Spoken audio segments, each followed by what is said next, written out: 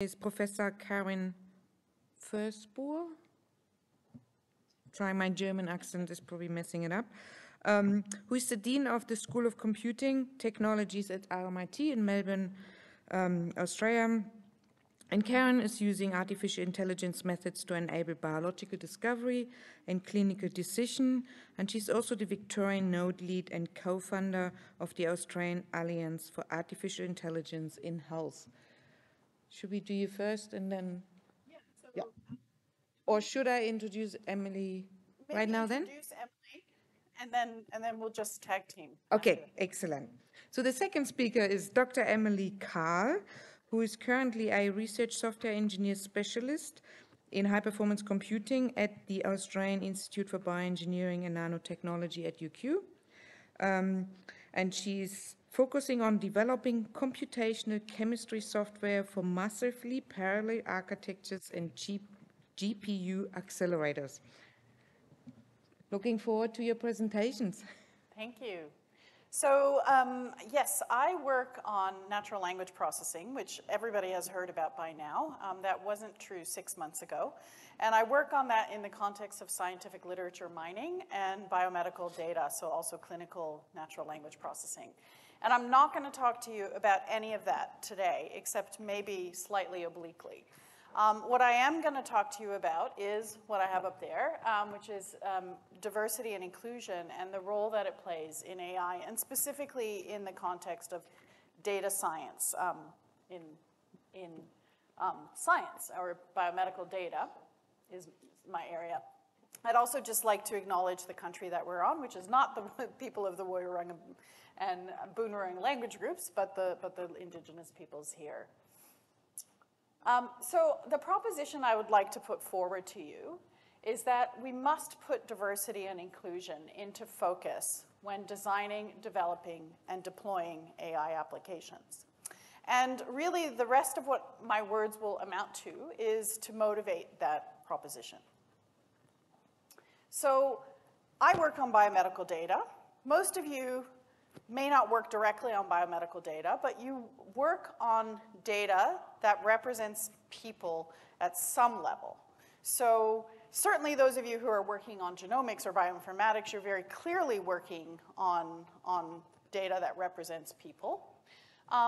But even those of you who are working on what you think, maybe astronomy applications, looking at data from the sky, or looking at climate change modeling, I would suggest that all of these things represent people in one way or another. Certainly climate change impacts people very directly. So as we're collecting data, I think it's really important for us to ask the question of who does that data represent, who does that data impact, and what are the decisions that we want to be making with data, and who benefits or is impacted by those decisions. And so I like to think about the world as a very diverse and complex place, which has purple people and blue people and gray people of all various sizes and shapes and cultures and language backgrounds and so on. And I think we really need to bear that in mind. Why? Partly because when we build these systems, we're building them by people. So it's not just about the data and who the data represents, but also who are the people building the systems. And if we look at that right now in AI, it's a pretty bleak picture. 80% of AI professors are men, and the vast majority of those are white. So I'm happy to be in the 20% that are not men, but I am in the majority white class, and I recognize my privilege that comes along with that. Women represent 5% of the AI research staff at Facebook and 10% at Google, and only 2.5% of Google employees and 4% of Microsoft and Facebook employees are Black. We have no data on trans workers in these contexts or other gender minorities. We don't know either about neurodivergence, disability, age, or educational attainment. We don't know about culture and linguistic diversity. We don't know about religious diversity. We don't know about many dimensions of diversity. And this matters because the experiences of these people are reflected in the tools and technologies that they build. So the cognitive biases that we bring into developing AI solutions and thinking about the data and the problems that we're trying to solve will impact our design decisions. I'm going to ask you to think about a few contexts where maybe it becomes apparent that this can be a problem. How many of you have been to India? Okay. Would you want to drive a self-driving, or be a passenger, sorry, in a self-driving car that was developed in the United States in India? No, right? It's pretty obvious. Why? Because the self-driving car that's developed in the United States makes a ton of assumptions about road conditions, lack of potholes in the road, nice lane markings that exist to support the self-driving car, and so forth and so on. So those assumptions are embedded in the solution and in the development of this self-driving car.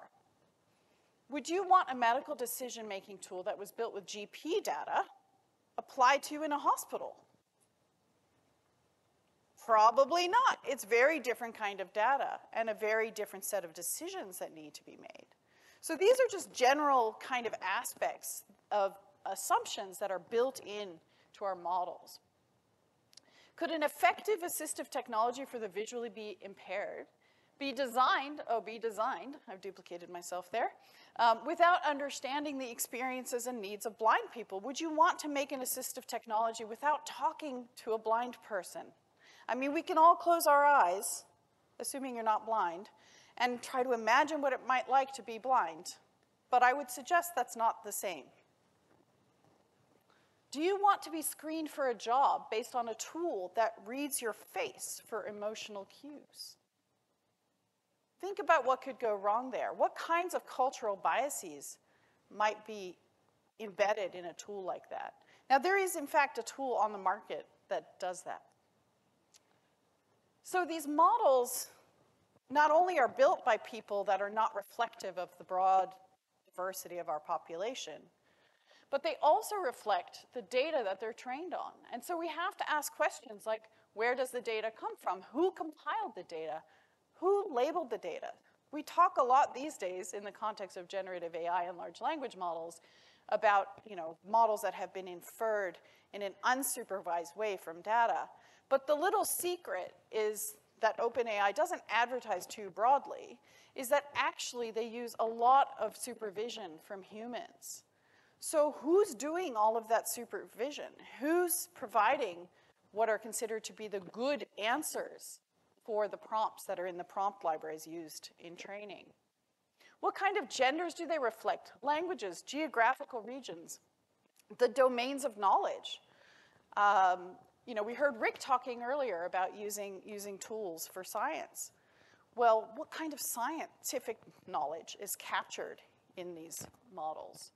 What are the cultural contexts? What are the time frames? We can keep asking questions.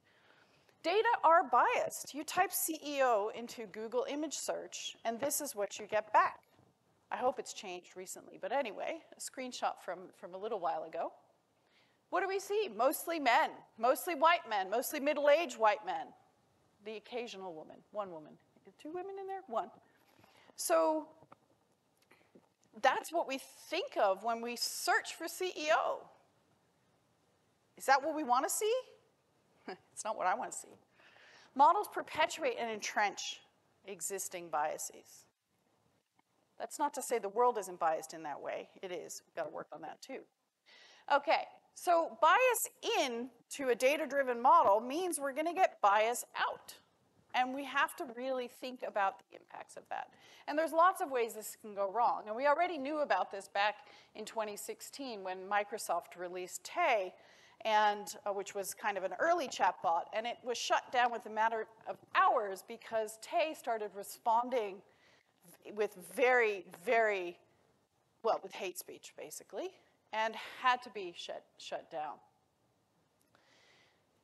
We have lots of examples of toxic outputs that are produced with ChatGPT. And they're putting guardrails in place, but the data is in there. There's a reason that these models produce harmful text. The errors in these systems are also not randomly distributed. So we know that facial recognition technology simply doesn't see darker-skinned people. Again, because the data it's been trained on is biased.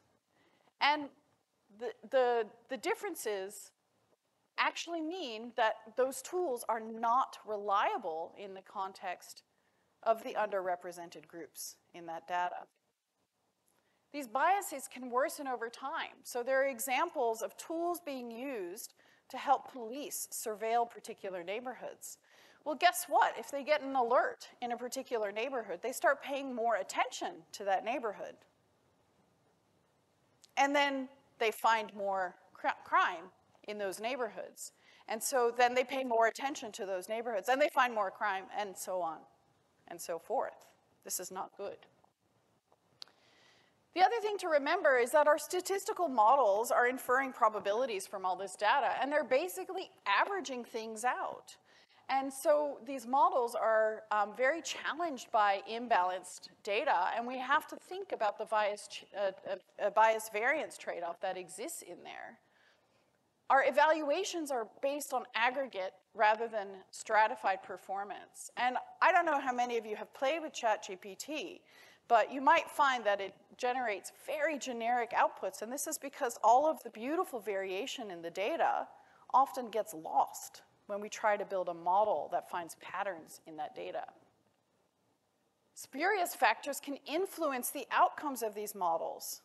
So this is a personality machine, and some researchers showed that if you simply adjusted the contrast or the brightness or the saturation on the image, on the video, as you were using this personality machine, it would conclude that you were more extroverted just because of a brighter saturation in your video. Not because your face is any different, but because of the image itself. So one example from ChatGPT that's relevant to the kind of work that I do was I asked it to create a treatment plan for a patient in acute pulmonary edema. And it basically said, take them to the emergency department, run some tests, and prescribe some medication. Thank you very much. I already know that my patient is here with me, and I know what's wrong with them. So you can skip steps 1 and step 2. The presuppositions of the question are not captured effectively in the model, and it's not understanding enough to produce a detailed and meaningful response for my query.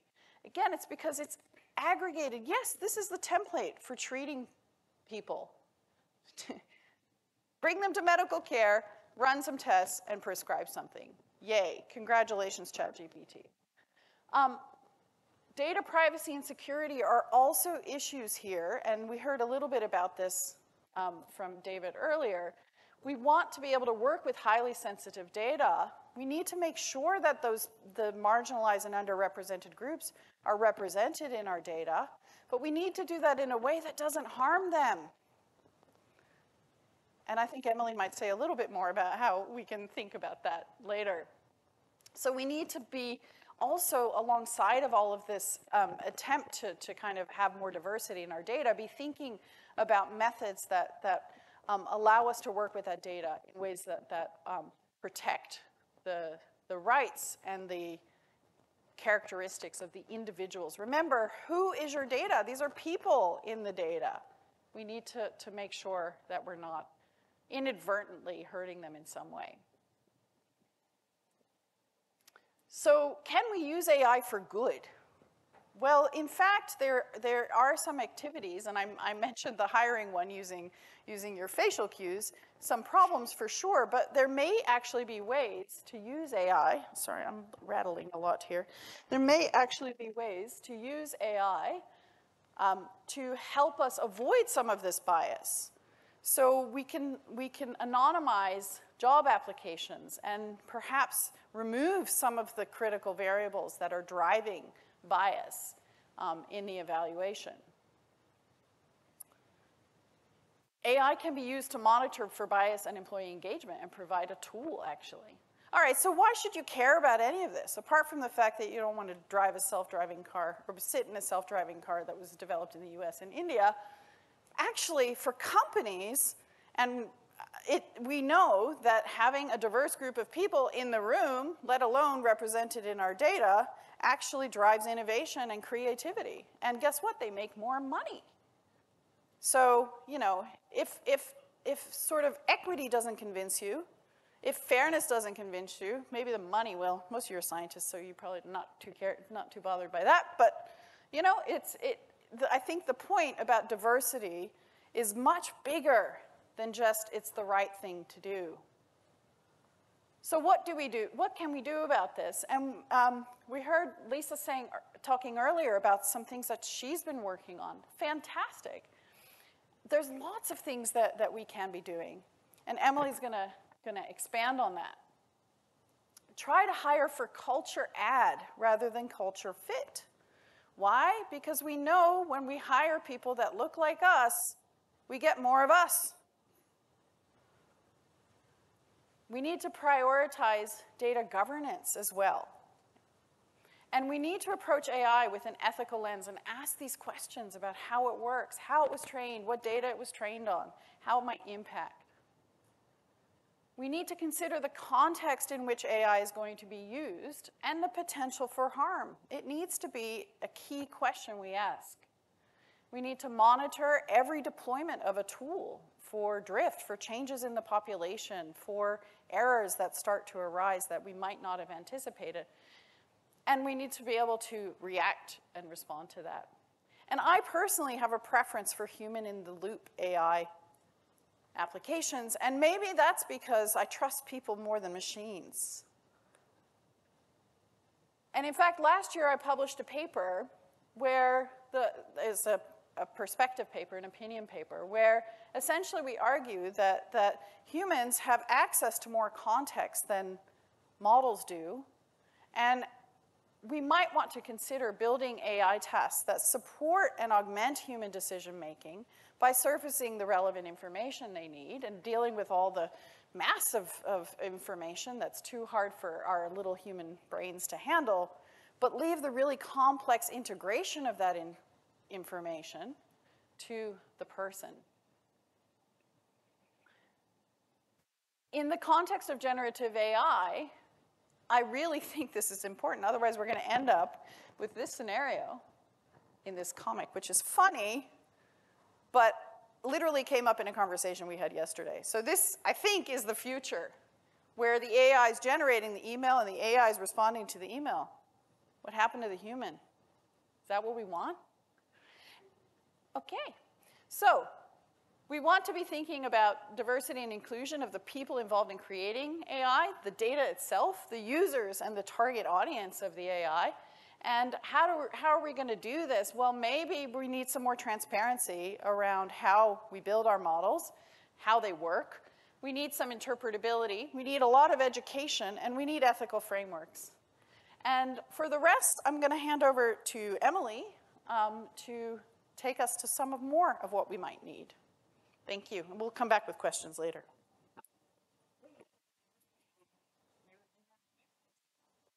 Got everything working? Awesome.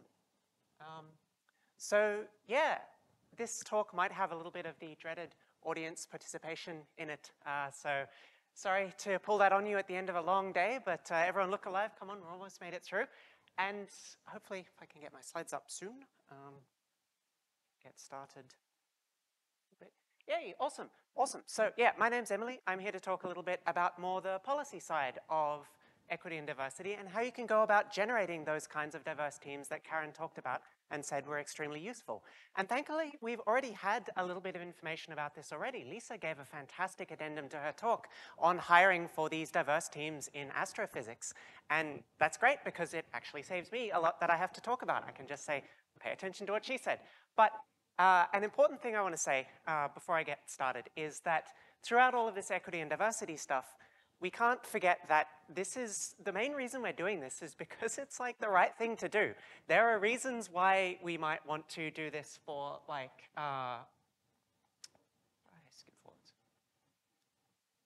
why we might want to do this for practical reasons. There we go.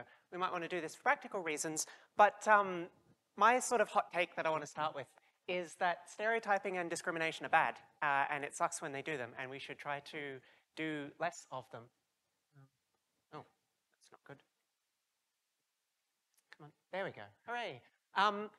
And as someone who has been exposed to and been on the receiving end of a lot of this kind of negative stereotyping and discrimination, it's really unpleasant. And I've seen a lot of mainly women, but also ethnic minorities, people with disabilities, be more or less pushed out of science despite being incredibly talented and incredibly successful as a result of these kinds of arbitrary factors. And that is a travesty that we should be trying to get rid of. So I want to talk a little bit about equity and diversity policies, right? Because individual action is important. We can all do our part.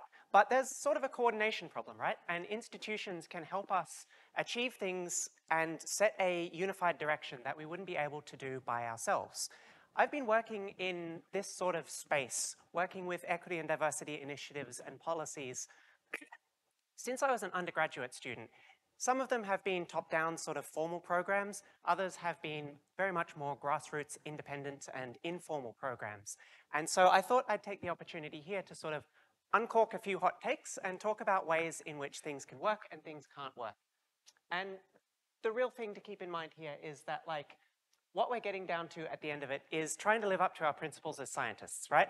A lot of the stuff that we need to do to build these diverse teams, which are important to building sustainable teams, is really just trying to get back to the root of we're here to work together to try and solve these really hard problems. And we can't do that without diverse teams and without sustainable teams. And unfortunately, I have to say, high-performance computing, there is still a problem with gender representation in HPC.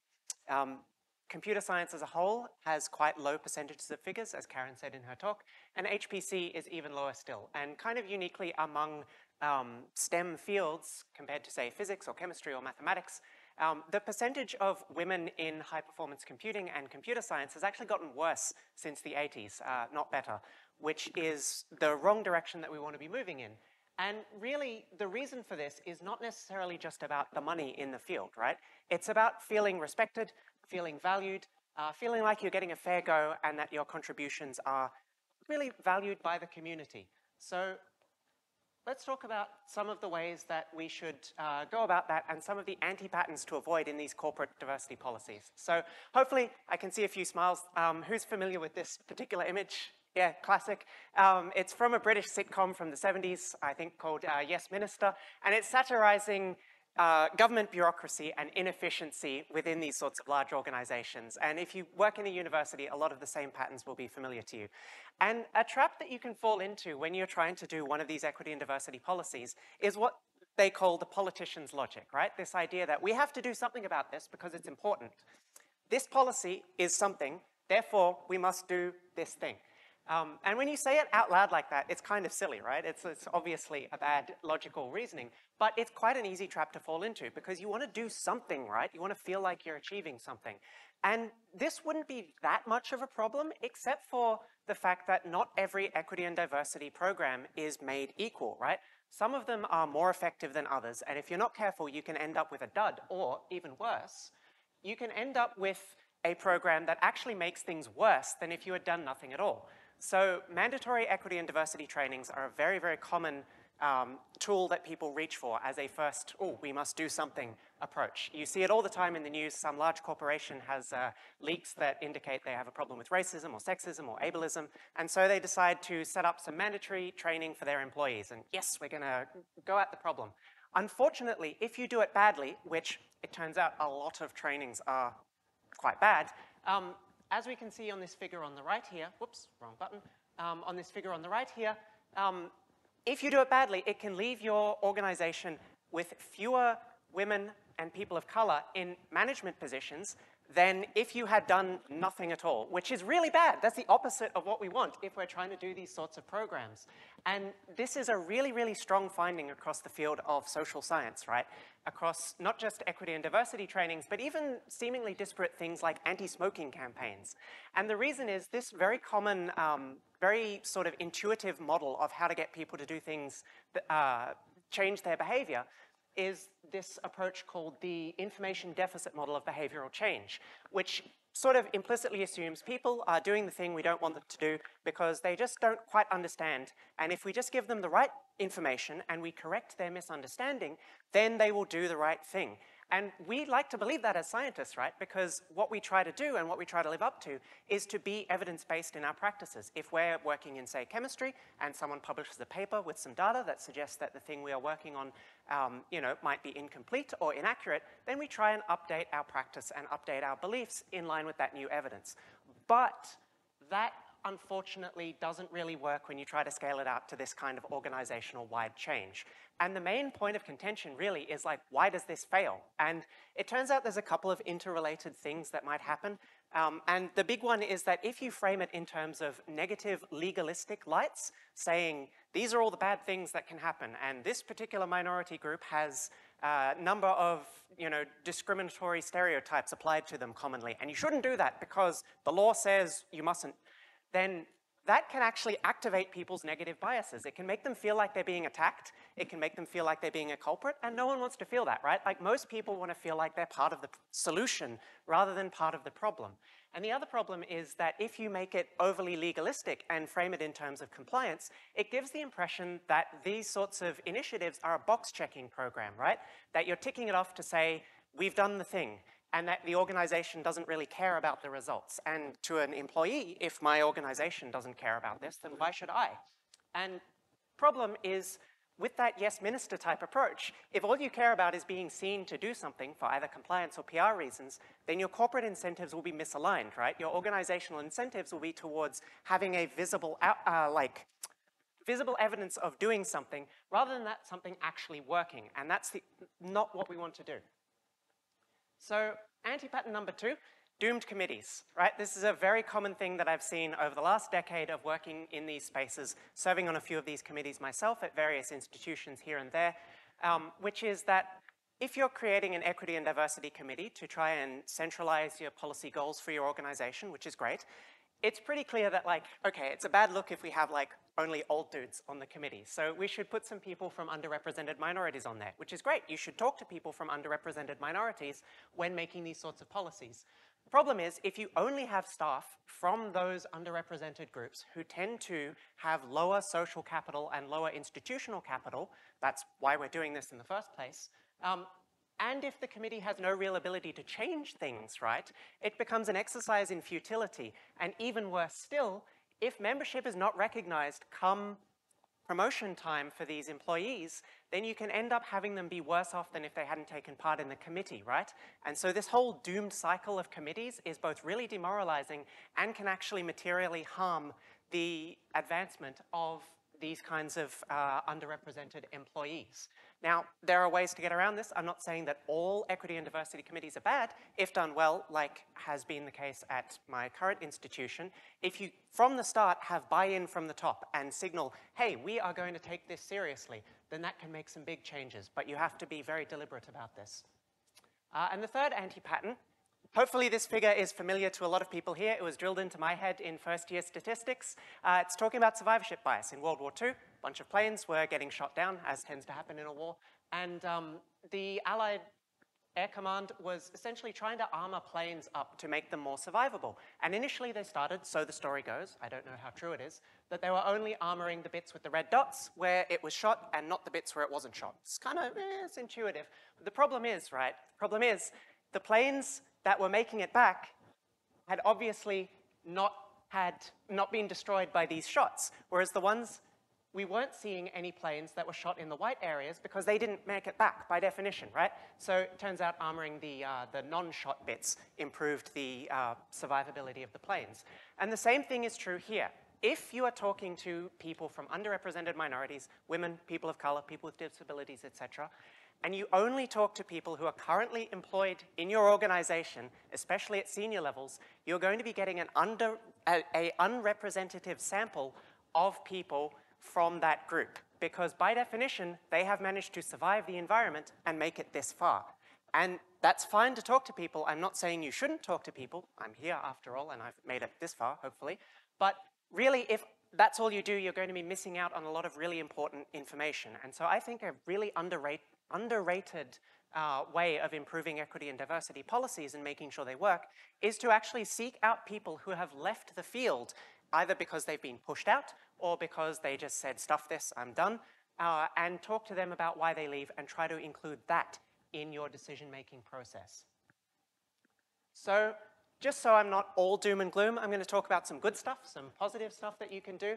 And really the first thing you need to do is, as an organization, try and figure out, like, what are your values? And this is hard to do with something as big as a university because there's so many different schools and faculties, right? But just within your research group, you can try and think, what do we value? What are our principles? What do we want to do, right? And that will help you craft these kinds of equity and diversity policies such that they line up with those values. You should be really clear about what you want to achieve if you're going to do one of these and why you're doing it, and then set an idea of how you are going to determine success. Otherwise, you'll have no idea if you're actually getting results or if you're wasting your time. And this third point, which is really the main takeaway and what I wanted to say most of all in this talk, right? If you're in a decision-making position for this, try and spend some time kicking the tires on this stuff and figuring out, is this proposal that I want to do actually going to work? If you have a proposal for increasing the diversity of your hiring pipeline or for increasing retention across the career of your staff, try and engage with the large amount of social science literature out there and try and figure out, like, is this actually a promising result?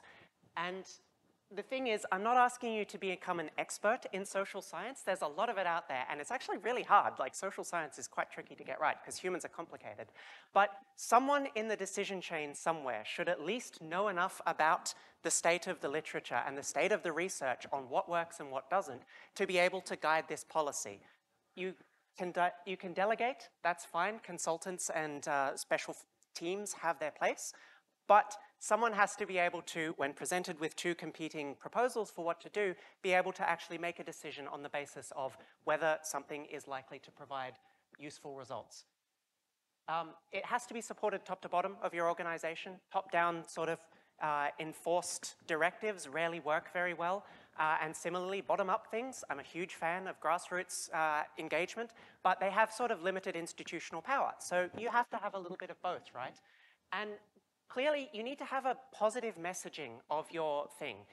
As we saw in the research before, taking a framing that sort of implies that, say, to be blunt, white men are the problem is not really productive, right? Because we want to take this positive framing of here is what we want to achieve and here is how you can do it. We want to empower people to actually seek out opportunities to improve the diversity in their workplace, right?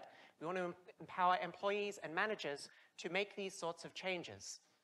Positive exposure to minority groups in a peer context is actually really important. This is another very durable finding, that if you just have people working with people from different backgrounds together on some non-equity and diversity related task, like programming or running a committee or something like that, then that can really durably improve people's opinions of that.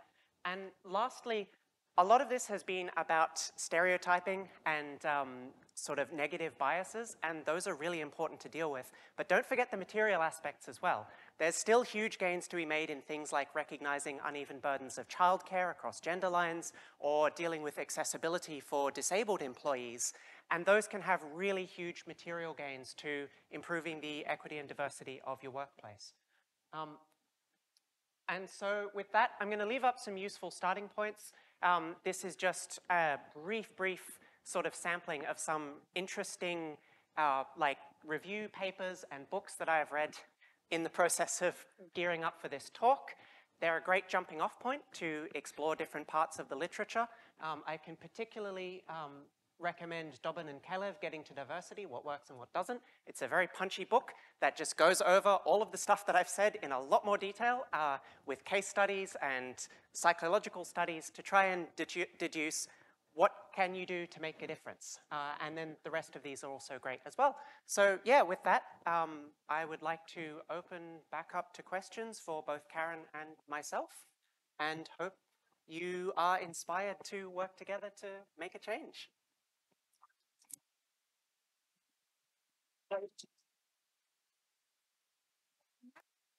Any questions?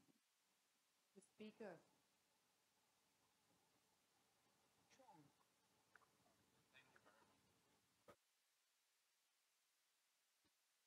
I had one question. Is working. I had one question for Emily. The thing about mandatory training and the fact that it can trigger resistance in a sense. Yes. Do you think it works better potentially if you go the other way and you bring someone such as, for example, yourselves in to speak to the group as opposed to telling people you go off and do this training? Yes, I think so. And I think making it opt-in and inviting people to come to you rather than forcing it on them seems to be less likely to induce backlash. There's an interesting side of that, though. I ran a program last year that I informally refer to as the Civility Project. And it was basically designed to make people more aware of respectful behaviors and how to manage respectful behaviors and have, productive, respectful relationships with their colleagues. And we did a survey beforehand and a survey afterwards, and we found that people were feeling less well respected after the program. And I sat there going, oh God, I failed. Why did I do this? I made things worse, right? And then I realized that what had happened was they were simply more aware of all of the disrespect that they had been encountering before and not really, didn't have the framework and the tools for recognizing, let alone dealing with it. And so I thought, okay, we've gone, 2 steps forward, 1 step back kind of thing, or maybe 1 step forward, 2 steps back, but we can move forward from here in a different way. And so, starting from a different place. But it's interesting how these, knowing more about the problem can at first seem to bring you backwards a little bit. But I think we have to start from there and acknowledging the problem in order to move forward. Thanks. So I work at one of these HPC centers that, historically have a pretty poor record in gender inclusion recruitment. Are you aware of any facilities around the place that are exemplars for this and actually are doing well? Not really in the HPC space. It's not the area that I'm most familiar with. I actually do think my current employer, and I'm not just saying that to sort of, avoid, penalties for bad-mouthing them. I think AIBN has done a really good job at improving this. Obviously, not perfect, but this kind of stuff that I've talked about of like having a top-down and bottom-up commitment to improving diversity, making sure that during the hiring process, they're really trying to avoid kicking people out based on sort of arbitrary factors. And if you look at the numbers at the senior level, it's still not so great. But there has been a pretty big improvement in female group leaders as a result of those processes. So I guess it's sort of science-y adjacent rather than HPC adjacent. But yeah. Thank you for that. So this is a bit of a natural language thought experiment. I'm sure it must have been done, but I don't know much about natural language processing, et cetera, so I'll pose it here. If we had an AI that we deliberately kept away from violent images, racist text, or, the internet, would it be possible, would we still be able to guarantee that, like in that tweet that you showed that it went full Nazi in 24 hours or less than 24 hours, would we be able to guarantee that that wouldn't happen just by curation alone? Ha, guarantee is a very strong word.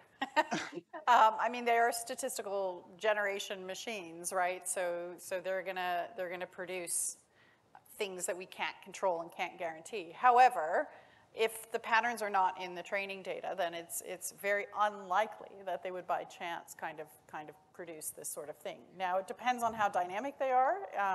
If they're essentially integrating the inputs of the humans and parroting that back sort of in a very immediate way, then of course you can get it.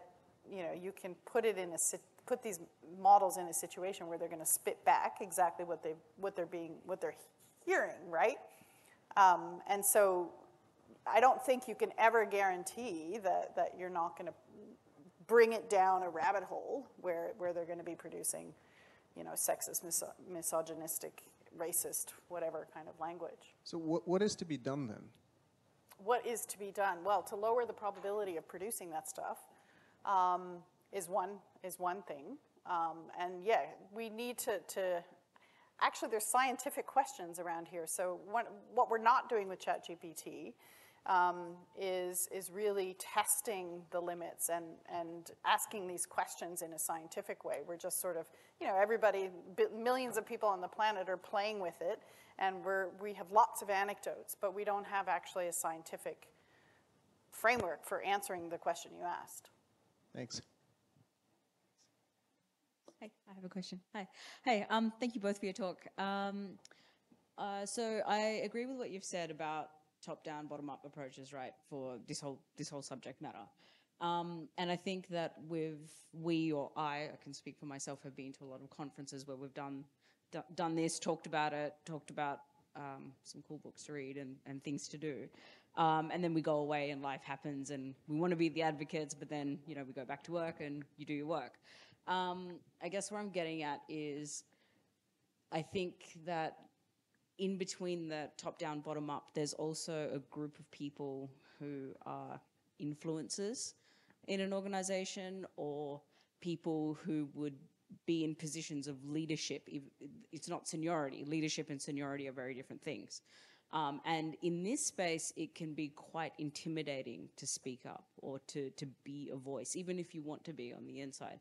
So do you have anything tangible that we could all take away from today?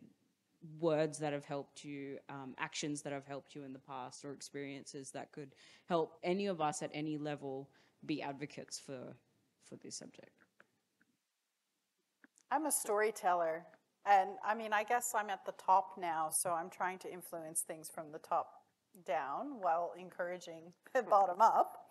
But I didn't get here, I mean, I didn't like get my first job at a university, go straight into a dean role, right? I got here through that middle area where along the way, basically, I would just call it out, right? So I felt safe enough in the environment that I was in to do that. But if I noticed things that were biased or that, you know, based on the experiences I've had, kind of were obvious to me that there was going to be some impact that nobody had really thought through, I would just say, hey, you know, have we maybe thought about trying it a different way, or have you considered the impact that this might have on this group of people? And just, you know, not in a confrontational way, but just put the question out there. And then people go, oh, right, you know, I hadn't thought about that before. And just by asking the question, it puts it on the agenda, and then it gets discussed. And, you know, the decision might not be to remove whatever the bias or the problem was, but I think just being aware of it, noticing things, and then not being afraid to just ask the question, I think can then influence the decisions around. And I've always been big on changing people's minds, because it's only sort of recently that I've had any degree of like institutional capital, because, you know, I was a lowly PhD student for a long time. But I've been big on changing people's minds sort of before it gets to the point where you might need to call somebody out as well. You know, people are more receptive to a discussion from someone that they trust and who perhaps has maybe made it clear that, like, I care about this sort of stuff, I care about women in science, I care about LGBT issues in science, but I'm not going to like do it to try to attack people. And if I can help people sort of feel safe with me, then when that time comes, you know, being able to speak up is a little bit easier if you've built that level of trust. And it's not really an easy takeaway because it involves like actually just talking to people over a long time to do this kind of work.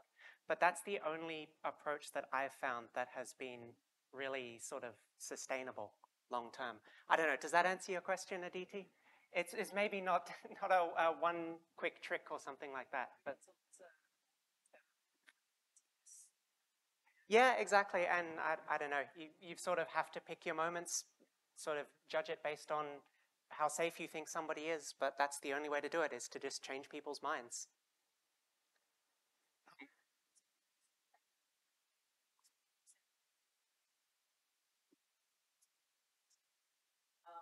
So, and about speaking.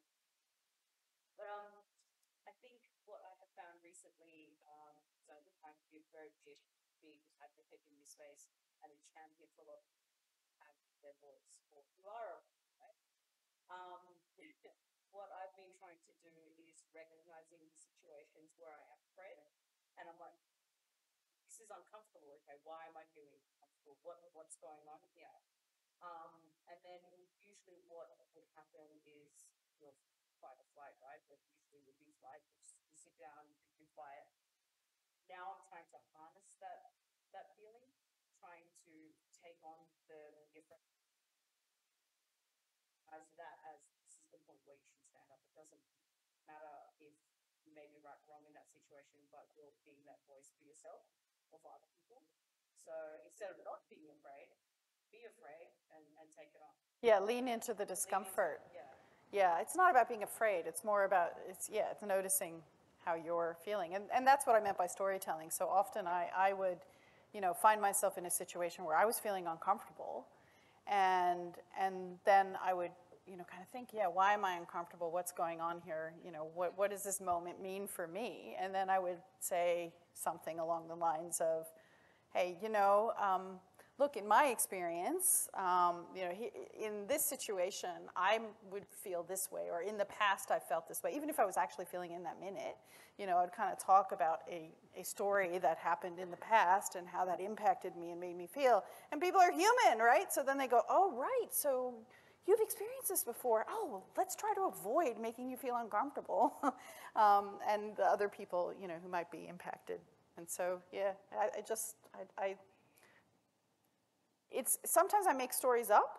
Storytelling is also, you're allowed to make stories up, but if it serves the purpose, right, and it's usually an amalgamation, to be like ChatGPT, but, it's usually an amalgamation of experiences that I've either observed or experienced myself, and, you can tell those stories, and it's less confronting than just saying, what you're about to do is going to hurt somebody.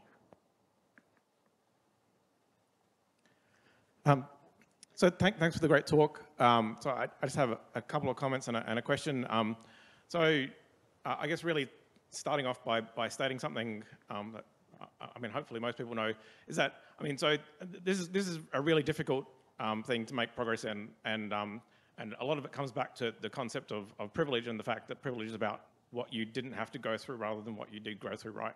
And so just you can correct me if I'm connecting the dots between your two talks.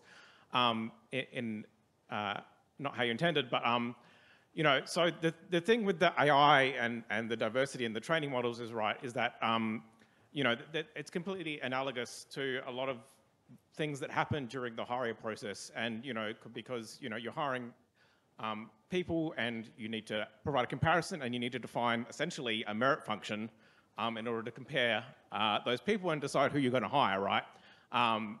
In a certain sense, and so. So one of the issues is that if you're from an underrepresented group, it's typical that your career trajectory does not look the same as somebody who comes from the majority. And so I think really a key example of this was recently there was a talk given at National Press Club by a person of color from America who was a very notable biologist. And he said, my path to tenure was not the same as other people's path to tenure. Right, and so this also links back to this concept of there being a critical point in that which if a group achieves a certain percentage of representation, then there's probably enough recognition of how those trajectories look like that you can start achieving the sorts of levels of representation that are appropriate for that. But so just to use HPC as an example where, there's just you're starting from a really low percentage, for example, of people who identify as women. It's just trying to increase those numbers to the point that you start getting close to that critical point seems like a real challenge. And so with this, I guess, AI proposal that you're talking about in terms of maybe using artificial intelligence to try to maybe reduce or eliminate some of the bias that goes into those processes, you know, I guess, is it sort of realistic to expect that, you know, that's something that can be done in terms of these models, or is the fact that, you know, we're just going to end up back with the average effect, as you mentioned, because of the disparity in the sample sizes? That's a tricky one. I don't have an answer other than to say that, you know, the models will optimize for whatever we tell them to optimize for. So, you know, maybe that's also a little bit in the learning function, right? So what's the objective function of the model that's used to drive the training? If we're always saying, you know, if there's a singular, it usually is one function, right? And we sort of say, yeah, what we want is success, define success. There's many different ways of defining that. And so we have to be careful that what we're measuring, both on the input side and to drive the performance of the model, the learning function, doesn't reinforce the bias that we're trying to avoid. So yeah, it's tricky. You just got to be careful, I guess, and think through things. You know, it's also like in hiring, it's about what questions you ask, right? You know, in academia, we have H indexes, and we have you know, all sorts of things that can be abused for evaluating people. You know, the ARC has decided, okay, we're going to have relative to opportunity assessment. We're going to give people the chance to explain career breaks or nonlinear trajectories in their progression, and these sorts of things. That all of these little changes will help, right? People have said to me, why don't we have completely anonymous applications? Well, if you're anonymous, then you can't explain the context of your career. And then actually that introduces a different kind of bias because there isn't the opportunity to give that context. We're more than our CVs, aren't we? So I think, you know, that is, we have to change the metrics if we're gonna change the outcome. Thanks. We're very interested to hear your opinions on workload versus representation in committees. You know, giving recruitment as an example. For an average Australian Faculty of Engineering, you will be around low 20% female academics. In this morning's talk, we heard about the impact of having 50% representation on recruitment committees, and that then the concern that I have, you know, voiced to me by female colleagues is they are on, you know, roughly 3 times the recruitment committees that their male colleagues are, and so how do we get this? How do we get this right? Do we aim to stay 10% ahead of the current situation so that it's a moderate overloading, or somehow correct in some other way? But with every committee having the same target, it's very, very difficult to achieve without. I call this the female tax. And absolutely, 100%. If we're in the minority and we want all of those recruitment panels to be 50-50, at least, that means that the women they're going to be doing more of those panels, because that's what happens. So we have to find ways to, make room for that and make that part of the contribution to, you know, the metrics that we're evaluating. And so we have to value that, right? It can't, as Emily said, just be a tick box, right? It can't be just something we do to say we've done it. We have to then follow through on that and realize that, okay, if the women are in 3 times as many committees as the men, and the men are just off, you know, writing papers and driving their H index up, that we shouldn't be comparing the H indexes without understanding that there's other contributions that are also valuable. And I think, you know, most institutions are maturing on this, right? If you look at promotion criteria in most Australian universities, over time, it's evolving, and we're adding in different dimensions. And certainly at RMIT, internal engagement in the life and the service of the school, the college, the university is valued in a very explicit way. And you can't actually even get promoted anymore unless you're engaging with these cultural issues within the university. And I guess also just to quickly add to that, and sort of ties into Asim's thing about like, what are we optimizing for in the hiring process? The two things I wanted to add are like, the ideal that I think we should be aiming for is trying to recruit people based on their ability to do the job and excel at it, and not based on arbitrary factors like race or gender, or dare I say H-index, which is a proxy and not the actual thing that we're trying to measure, right? And this idea of how do you measure productivity in academia or even in software engineering, where it's actually a lot easier but still really hard, is probably understudied. And an underrated way, I think, of doing this is to step back and think, what are we trying to achieve by this? We want to have lots of women on hiring committees so that the committee is more representative and it might make more representative decisions. But like, are there other ways that we could achieve that goal without putting excess burden on women? And, you know, that is something that I think is worth engaging with at an institutional level, just taking a step back a little bit on that front. Yeah, and Lisa mentioned a few things too, like you know, does your job ad have a very kind of, does it set expectations and have language in there that reads very masculine?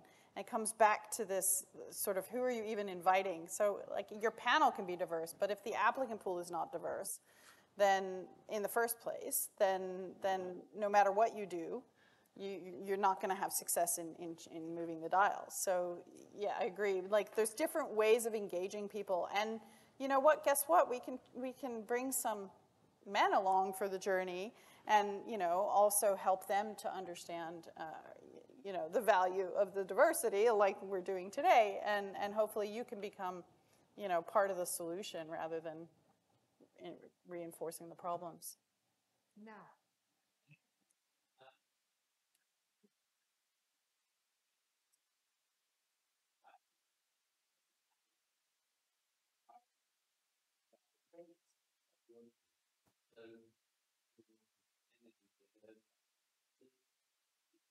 You were carefully showing that AI models are not well something you got group. Demonstrate that very well. But the reason why we want to do that, the examples we gave were very clear that we want to have fast and rather than accurate. But given that many AI models are used to work out behavior and set up things, is it necessarily a disadvantage to not be well represented by an AI model? Yeah, so then I come back to the AI harm, right? So thinking through what the perhaps unintended consequences are of that. So, I mean, you know, if Facebook is using a model of me that's biased, which results in them showing me, I don't know, more lingerie or something than my partner, well, okay, you know, I can choose to buy the lingerie or not. They're obviously biased because they think, you know, a woman of my age, she must need some excitement in her life, whatever. Buy the lingerie. Like, is it hurting me? It's annoying me. It's not really hurting me. So, but, you know, but that's not a hiring decision. That's not a promotion decision. That's not something that has a material impact on my daily life. So I think it depends on the application context, right? It depends on what problem.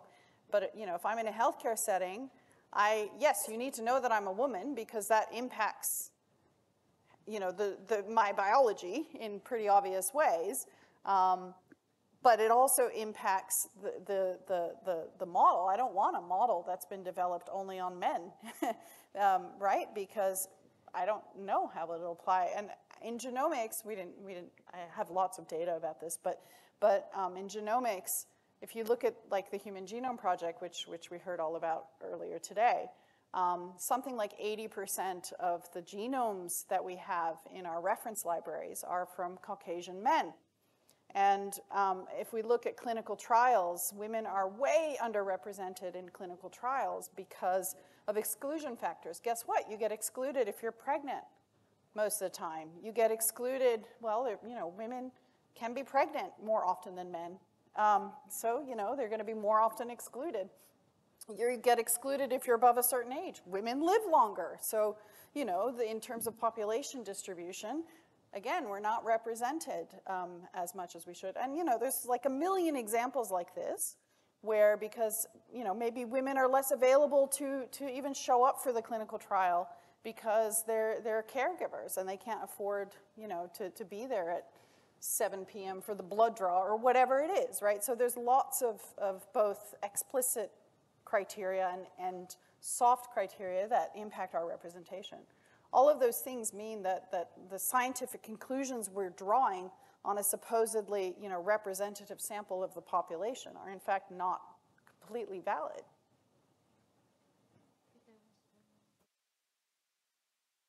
Hi. This is a slightly more pragmatic question, or in fact, it's probably taking liberties with your time for some free consulting. But I'm in the process of building out a team, working in the HPC space. It's the sort of care and feeding end of the business rather than the software engineering stuff. And I am unable to attract talent to apply for the positions unless they fit a particular model. The extent of our diversity is some of our applicants are from Eastern European descent and some are from Western European descent. And there's a bit of diversity, but no gender diversity at all. And I don't know what I'm not doing with respect to trying to attract that talent in to at least apply for the role. And then I have the secondary problem that were I successful, they would be an island in a team of people who are essentially middle-aged white men. And how do I then reinforce and bolster and grow a team that is of a younger generation, because we're teams aging out, but also much more representative of a diverse community? Look, I think just asking the question is the first step. So, you know, the fact that you're asking these questions and you care about this means I think you'll find a way to address it. More pragmatically, you know, women find each other, especially when they're in the minority. So, you know, I personally am involved in all sorts of women in systems engineering, women in computer science, women in technology kinds of groups. And, you know, if you know a few women who are, you know, the right sort of, you know, have the right sets of skills and experiences, tap into them and say, do you know anybody in your network who might be interested? Because often these women, you know, they might not actively be looking for a job, but they're out there. You just need to find, you know, creative ways of getting them to apply in the first place. And then even if you have only a few applicants, I think Lisa alluded to this earlier, you know, make sure you set up the process of assessing them in such a way that it doesn't mean that, you know, you exclude them right from the beginning. So what we've been doing in our recruitment is I shortlist men and women in completely separate pools. If you're not getting any, this is going to be harder, but I mean, our pools are very imbalanced. You know, we get about, well, it reflects the broader population, but we get about 15% of our applicant pool for level B, and it's worse when you go up. But at level B, we're getting about 15% women in the pool. But my short list is 50-50. Why? Because I looked at the women, and I looked at the men, and I gave my panel marching orders. I said, you will shortlist a roughly even amount of women and men. And guess what they did? And these women are amazing. So, you know, I don't know who we're going to hire at the end. I'm not going to say you must recruit a woman, but it's also about the process to get there. So are there any things like obvious keywords that are detrimental or positively asserting that we could be putting into our job descriptions? What are the things that we should be attracting? At RMIT, we have a tool. It's available. It's called Text.io, I think something like that, where they will tell you if this reads, if this tends feminine or this tends masculine. You obviously need to write it in such a way that you can have it assessed by this tool. But my stuff tends feminine, strangely. I don't know why. But whatever I write in a job ad passes the femininity marker. Maybe, you know, that's why we're getting more. I don't know. But yeah, you'd be surprised how sometimes if you look at the key selection criteria, again, it comes back to the metrics. So like, what kind of person are you looking for? And if you put things in your job ad that say, you know, that, well, like, okay, did we talk about this yesterday? Andrew Ng who's the, you know, machine learning guy who has all, he's famous, right? From ex-Stanford. He publicly states that he only wants people who are willing to work 70 hours a week. That this is the kind of team he wants to build because those are the committed people.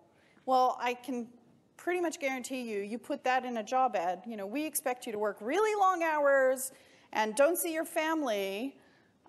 You will exclude a bunch of men as well, but you will disproportionately exclude women.